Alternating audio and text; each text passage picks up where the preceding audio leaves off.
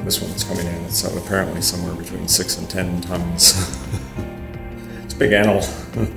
We know that the larger animals become, the longer their lives are, for example, and the fewer children they have.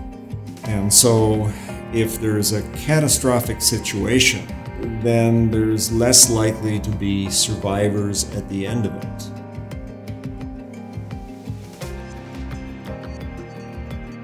With the reduction in biodiversity at the end of the Cretaceous, these animals were much less likely to survive. This, I think, is a good lesson for us because by reducing all the biodiversity in the world today, if anything catastrophic happens, it's going to have a much bigger effect